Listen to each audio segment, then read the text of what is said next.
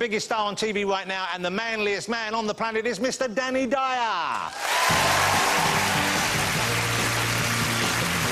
is, Danny Dyer. Hey, Danny, how are you? Hi, baby. Come on, take your seat. Come on, relax. Good to see you, Danny. Oh, lovely to be here. Would it be fair to say, and I think it would, 2 years ago you joined EastEnders? Yeah. Is that right? OK, changed your life. It's changed your life pretty much completely? Yeah. Yeah. No, it's been a long old 2 years, I'll tell you that now. Yeah. But it's been great for me. No, I think it's worked well for both of us. Yeah. I think the show's turned around, and I think that they've given me some real gifts as an actor. But yeah, 2 years. I think I've done 300 and something odd episodes. So when you went to the audition, what was the audition like? Did you think you'd nailed it? I didn't have audition. They run me up by the touch. Yeah. Wow. They run me up and said, "Listen, we want you to come in at the show, take over the Queen Vic." And at the time, I was skint, and I just had about enough petrol money to get there. Yeah. That's the truth. Really? But they thought I was a multi-millionaire, and I met them in the hotel, and I walked in absolutely like skint, not a bean about me. I thought, I hope they don't ask me to get them a lager, because I ain't got no fucking dough. And they sat me in a throne and told me how great I was. He said, "We want you to come in, take over the Vic, and, you know, you're going to have a really big storyline about having a gay son and all this stuff." And it was like, wow, I sat there and thought, I don't want to do a cartwheel in front of them. I thought, play it down. Yeah. Don't shoot your bolt too early, you know what I mean? And I went up, I'll think about it. And then I walked out and I've done a couple of backflips. So you made it that cool? You made it seem like it wasn't... Oh, yeah, no, I played it right down, yeah. Why? Well, I didn't want to look desperate. Yeah. And I was desperate, you know what I mean? So, again, now, I don't know if this is true. I read something about because you're now filming the Christmas special. So you're a few months ahead on EastEnders. Yeah, always, yeah. No, it ain't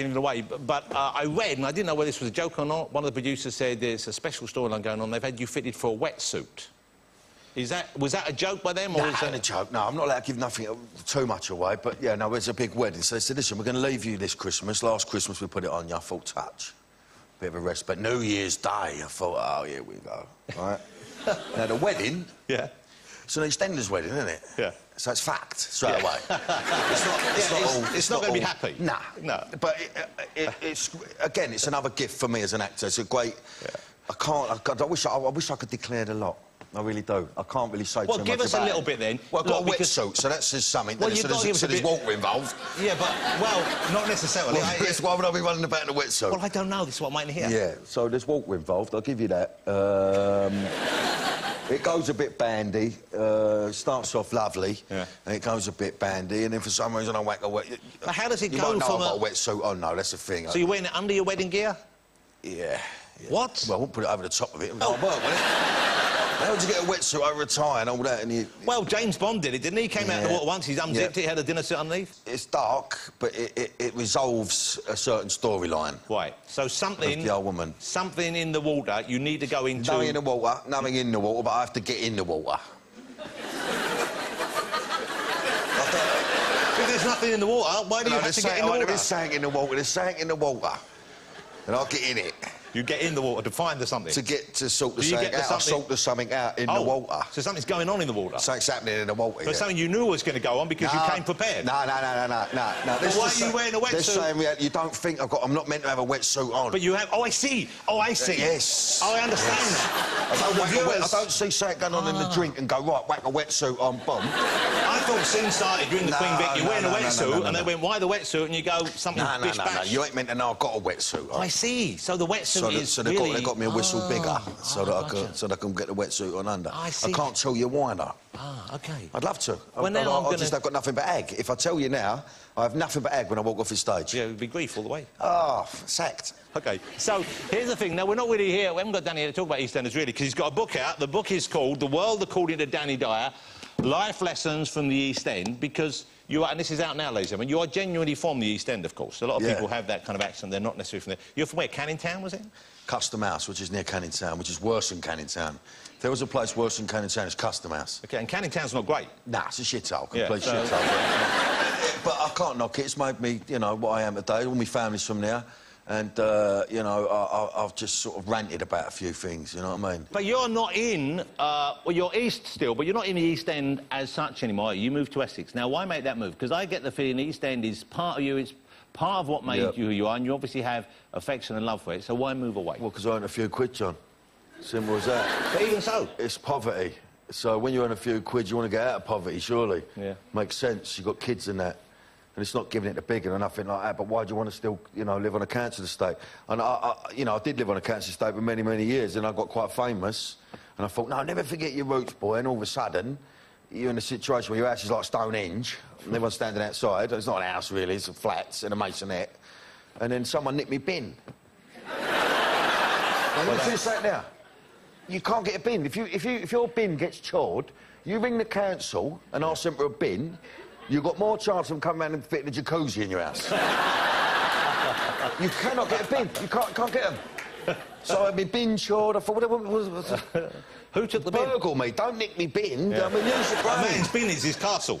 Well, I was fucked, because they don't know where to put me rubbish. What were you doing with it? Well, I was going over the road to my mother-in-law's and dumping it in her thing, but then she's clocked on, she's got the hump. Yeah, yeah.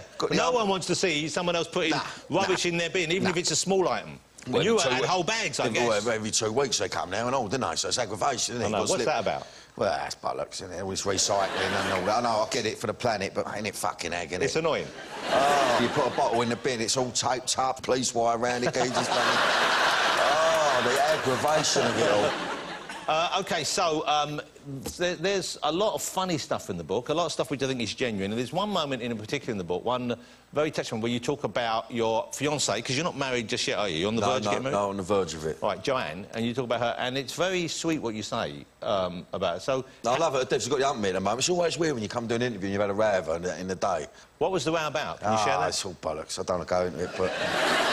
I love her to death, I do. But I'll tell you what the murders is over, is that you're going to ask me the question about the wedding, and I ain't got a clue about the wedding yet. I don't know what to say. Well, because you were waiting for her to name the day, weren't you? Well, that's right. We're useless as men, really. It's the woman's day. I want to sit in the cars on my own. Yeah. I love her to death. I'd rather go registry office, have a couple of Olivants laid out, and boom, done. Yeah.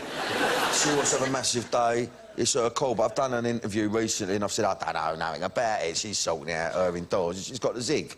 Yeah. So she was worried so that she's got the up. She went, don't talk about me on that Jonathon Muffs tonight. I went, I won't. Then that kicked off. Well, I need to... I feel bad now. No, I need to make it... I need to... I don't want to fall out. I'm petrified of the bird. But what you're saying there, the two of you met... Am I right, you met at drama school? No, I went to school with her. You went to school with her? Went through puberty together and everything, yeah. That's together, so not at the sweet. same time, but... No, That was a late start for me, I was... But you did drama classes together, didn't you? That's what I'm getting at. Yeah, yeah. As I was in the same class. We was in the same class. And she was seen as being a better actor than you? Well, well, better. She got an A, I got a B. How long ago was it? Coursework, it was all coursework. There's all the spelling and all that, and I nosed that up. But you know, we actually had our exam together. Yeah. We'd done our like, end of, I don't know, is it a term now? I don't know what you call it now, year 8 and all that bollocks. What is it? I think they still call it a term. But, So you were at school with her... So we done our exam together, yeah, she beat me. And how long ago is this, then? I was, what, 16, so... That's 10, 12 years ago? No, 22 stretch ago. OK, and have you... You've forgiven her for this, or you've made peace with the fact that she was a better... I didn't give me the hump, really. You know, she was fit. We ain't going to get the hump over that. You're a young boy. Yeah. You're running about, you know, you've got a constant bone on. You ain't going to go, babe, you got an A. So tonight I'm not going to touch your tits, all right? No, you know, I was in love with her. I loved her. It was romance. She's going to hate me. I fucked her. That is about the most romantic thing anyone's ever said on this show. So, John, I'll be getting divorced before I'm married next year. I don't think so. But you know what? Because clearly you're not at war with yourself, but you're someone who, on the surface, you are a certain kind of person, and we maybe make a judgment of that, but you're a very sensitive person. Clearly, you're a sensitive person. I am a sensitive soul. On my life, I am, and I'm constantly... Listen, I live with... You know, I've got my missus with 2 daughters. I've just had a son who's absolutely off his nut, this kid. How old is he now? He's 2. He's off his nut. I don't know how to deal with sons. I've always wanted a son, and now I'm thinking, can I give him away for a couple of years, go and pick him up? This is young Artie, right? Young Artie, and he's a beaut. I mean, he looks like he's in a choir. And he looks a bit like Boris Johnson. He's got blonde hair, blue eyes. Yeah. A bit of the stewards on that, but... he's off his nut. He just wants to kill himself. He's hell-bent on it. He don't listen to me. I had a knock on the door a little while ago, and I was in my other gaff, 2 girls at the door, teenage girls, they want to walk off. I opened the door and they said, Excuse me, you got a little boy hanging out your window. He's climbed out of his cot. He's done Mission Impossible, hanging out the window. Oh. I've dived to get... Honestly, he's unlocked it. He's broke the lock, unlocked it. I bought myself a slush puppy machine recently. It was a wrong move. Yeah.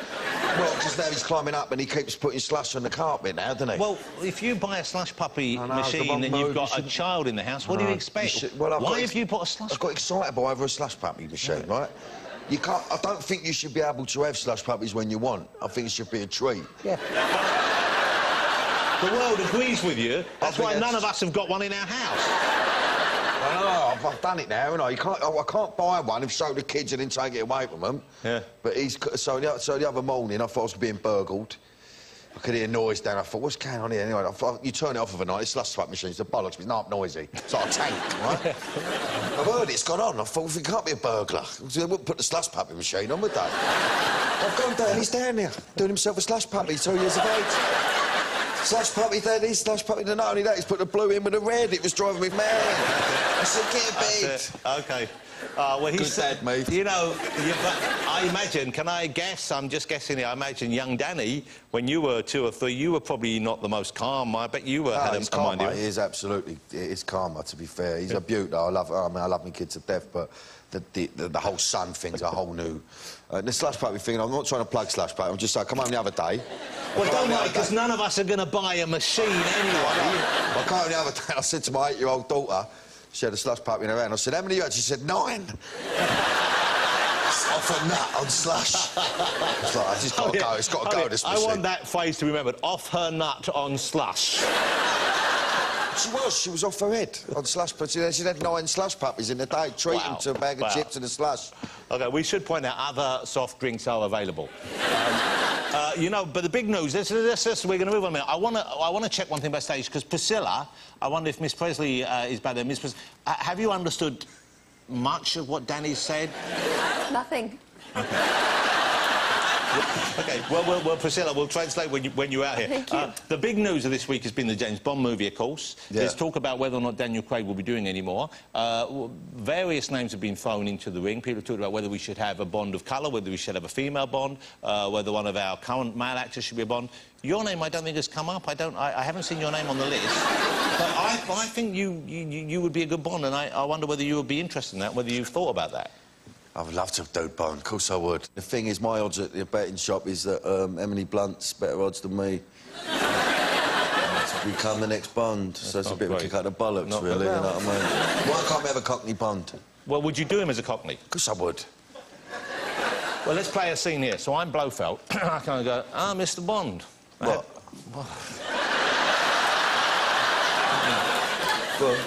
Go on. I have been expecting you, Mr. Bond.